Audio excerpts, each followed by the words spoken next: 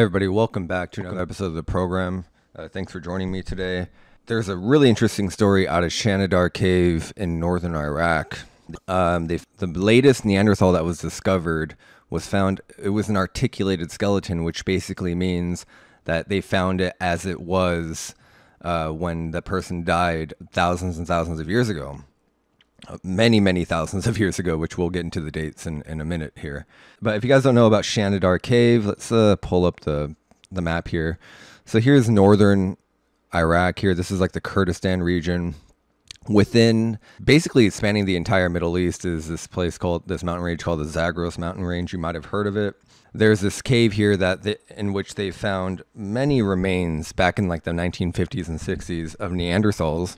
The most famous of which, I think they found 8 adults and 2 children, and they've dated them to around 65,000 years ago. And again, the dating goes back to a time when the dating technology wasn't as reliable as it is today, which again, we'll get into as we progress along this story. But then there are 2 famous, actually groundbreaking discoveries or conclusions rather, that they've taken away from this cave here. The first one is the specimen known as Shanidar 1. And this specimen survived brutal injuries that you would think would kill somebody, and was actually nursed back to health several times. And so that is indicative of some sort of medical knowledge, some sort of techniques, at least rudimentary techniques that kept this person going 65,000 years ago or so. Another specimen that they found is Shanidar 4, which is famous for the flower burial. They found pollen remnants, like a ton of pollen actually. So the person died and was buried with a ton of flowers. So obviously this indicates purposeful and ritualistic burial practices among Neanderthals, which was completely unheard of. If you've seen any of my episodes regarding Neanderthals, then you'd know that I've talked about this ad nauseum now, that mainstream archaeology refused for a very long time, until very recently, to bequeath these abilities and the ability of abstract thought, religion, all of these things, the afterlife, and technology beyond that of just rudimentary hunter-gatherers. They were very hesitant to attribute these abilities to Neanderthals, but now that I think the writing's on the wall is pretty clear that Neanderthals have this ability, and probably a bunch of other abilities that we haven't heard of. Another notable thing about the Shanidar Cave is that it's also home to the Proto-Neolithic cemeteries belonging to Homo sapiens, which date to around 10,600 before present. So right after the Younger Dryas event, again.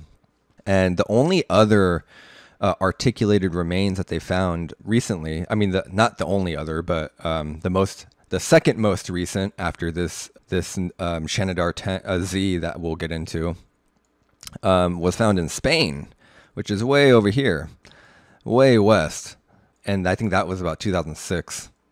So anyway, let's talk a little bit more about this skeleton. So this is the actual picture of the remains. That's the rib cage, obviously. They find this person, or this individual rather, arranged in their original position. Again, that's where the word articulated comes from. And it's basically an upper torso and a crushed skull of an older adult. So along with the flower burial, like the conclusions they found regarding the flower burial, and all of these other seems to be a mass burial, and like other ritualistic remnants found within the tombs themselves. This articulated Shanidar Z specimen, again, indicates that the Neanderthals were capable of cultural sophistication and probably domestication as well, because they did find bones of goats and other animals. The last articulated Neanderthal remains were found at Cima de los Palomas in Spain. I just mentioned that. The reason why this is such a big deal is because, again, this is a technological issue. So we have way more modern technology, more suitable technology now to explore everything from ancient DNA to long-held questions about Neanderthal ways of death. I don't know how much DNA is left within either Shanidar Z, this new one, or the older ones, because it's really hard for DNA to survive in hot climates.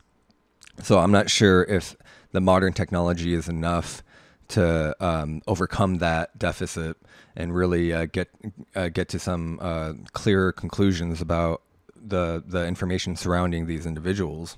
But again, that's something that's going to have to be worked on. Here's a picture of the entrance to the cave. So it's pretty prominent. You can see, if you were someone who was just a local and you didn't really know anything about archaeology and you saw that, you would definitely, it's a compelling sight just by looking at it. And it's been around for probably hundreds of thousands of years. I'm sure I've done like an episode about this. So basically, because of the political insurrection and all the instability going on in the area, they had to stop research and excavation of the area for a few years. So it wasn't really that wasn't ideal, obviously, and it kind of put the brakes on any on the talk on some of the speculation of what was going on in there. And I think the archaeologists lost a few specimens due to the war and the Iraq invasion, all that stuff earlier than 2014, like a decade earlier. So really, they don't know. They don't really have an accurate inventory of what's there and what's not, which is pretty interesting because that's something that you would want to keep track of.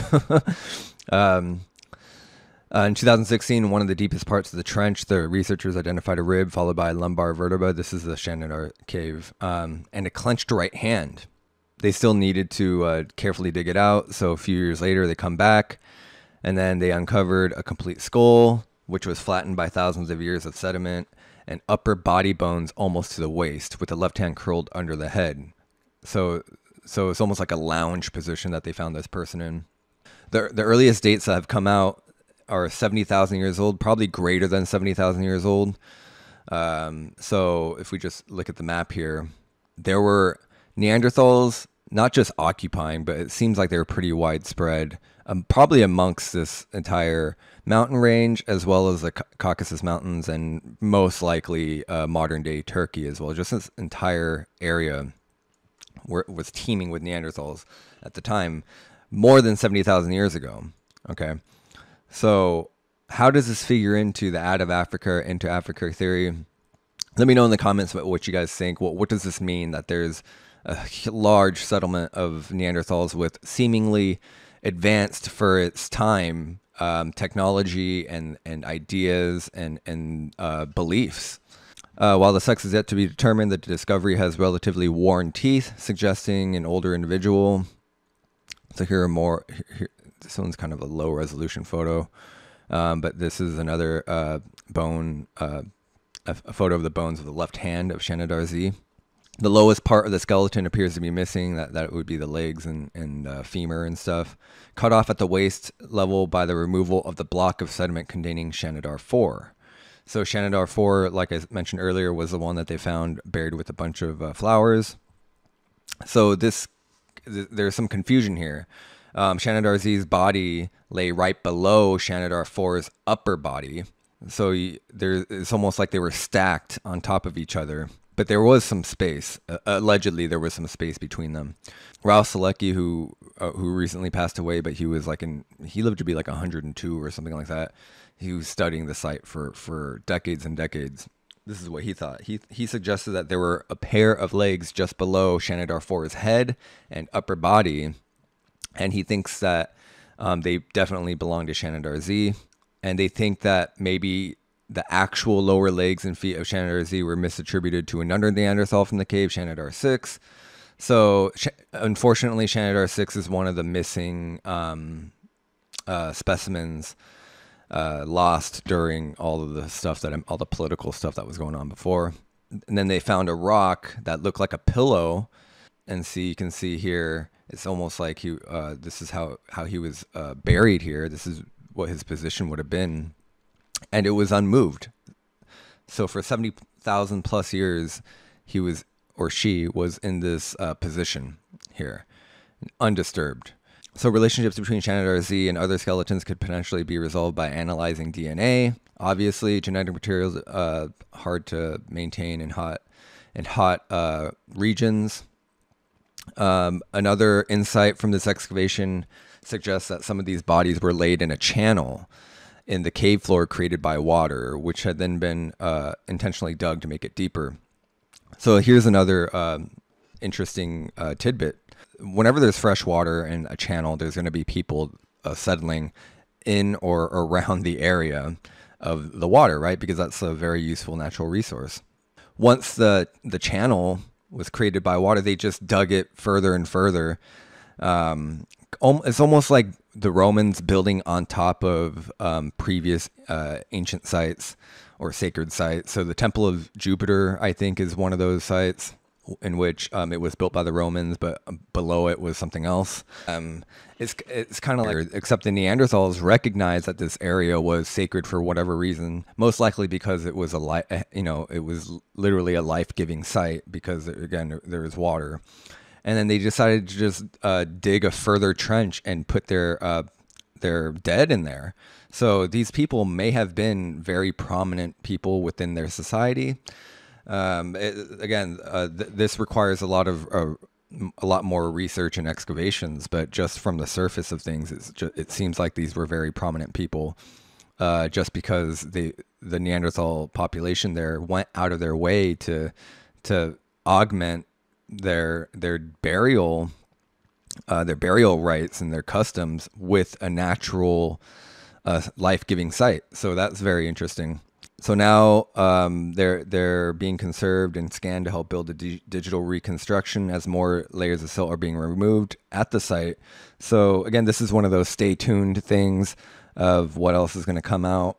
Just a couple of things though. This area is not it's not shy of Neanderthal remains or like other archaeological sites and sacred ancient sites. So there was an episode I did a few months back regarding they found this shrine essentially that was submerged underwater in this lake. I think it was either Iran or Iraq, around this area though. And then they found some more cuneiform tablets in there. So this is what we're dealing with. This is an area that is rich in anthropological history, archaeological sites, and it's been continuously occupied in one way or another, this entire region, for hundreds of thousands of years. So it stands to reason, one, that there are way more sites, because we're talking about caves. Even in Israel, pretty much everywhere, there are all these complex networks of caves that I highly doubt that we know where all of them are located. And again, we don't know how much work is going into discovering these. A lot of religious cults have gone underground. A lot of other sects of religion, like the Essene Brotherhood is probably the most prominent, in which the Dead Sea Scrolls were found in Qumran, in the cave network in Qumran. And they were hiding, they just kept their records, and they were hiding essentially from the Romans of the time. They didn't want to get stamped out. So again, this is a very ancient network of tunnels that who knows how far away, how far back they go. And who knows if they were even created by Homo sapiens. They could easily have gone back to Neanderthals, or even the proto-Neanderthals, the ancient ancestor of Neanderthals. Same thing in Spain. And parts of France, all these cave networks that go back 48,000 years, 50,000 years ago, with paintings and all that stuff too. So who knows? Maybe maybe just the area between Spain and all the way to Iraq were just filled with Neanderthals at the time, and then Homo sapiens, maybe the modern Homo sapiens, either came out of Africa, which is now falling further and further into question, or they came from the east and the southeast of Asia and Australasia. Again, the jury's still out, but it seems more and more that there's this tangled web of human migration, and there's just endless debate about what happened.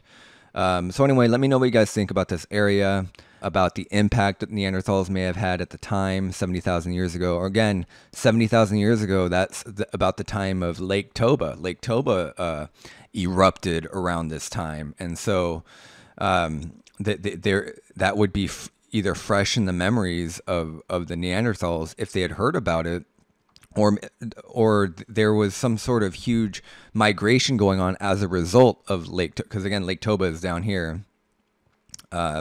near modern day Indonesia, and it was from many different accounts, it was a global event that must have affected a ton of people, with very few survivors. Although there was an article that I read the other day about there being survivors in India of the Lake Toba event, many survivors actually. And that's very, very interesting because for a number of reasons, and is pretty relevant to this article because just geographically speaking, it's a lot closer to this site. And also, I would wonder how the Neanderthals interpreted and what they did in reaction to the Lake Toba event. And then 25, 30,000 years later, allegedly Neanderthals die out for whatever reason. Maybe plague, maybe a war, whatever it was. No one really knows. But anyway, let me know what you guys think about that, about just the general area of Iraq itself. If you guys know anything about local stories or the people who've lived there for a while, what the local legends there state, all the different religions that have come through there, like Zoroastrianism comes to mind, and even some Buddhism. I know Buddhism was prevalent in the area of Afghanistan at the time, but maybe there were some Buddhists. I know that there were some Buddhists that went up over there, as well as all the other Judeo and all the Christian religions, and obviously the Muslim Islam that spread over there as well. So let me know what you guys think, and I'll talk to you guys later.